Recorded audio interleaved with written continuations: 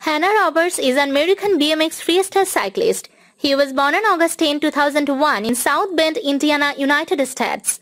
Roberts married Kelsey Miller in January 2021 and has thanked her for her support while training for the Olympics. Roberts became the first American to qualify in BMX freestyle for the 2020 Summer Olympics. For the first Olympics, the event would be included.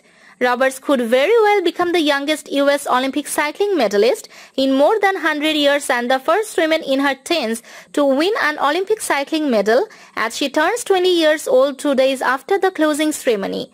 Since 2019, Roberts has 3 World Cup titles, 3 World Championships. Her third she won in early June at the 2021 UCI Urban Cycling World Championships and has a Pan American Games gold medal.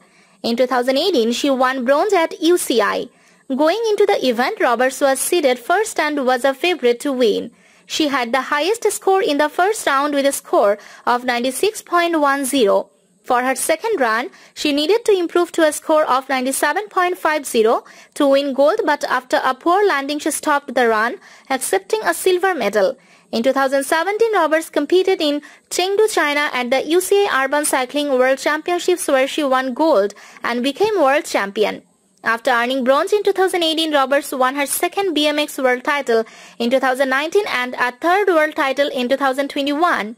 Roberts grew up in Buchanan, Michigan, where she graduated from Buchanan High School in 2019. Roberts began riding BMX at age 9. Roberts entered her first BMX competition in 2012.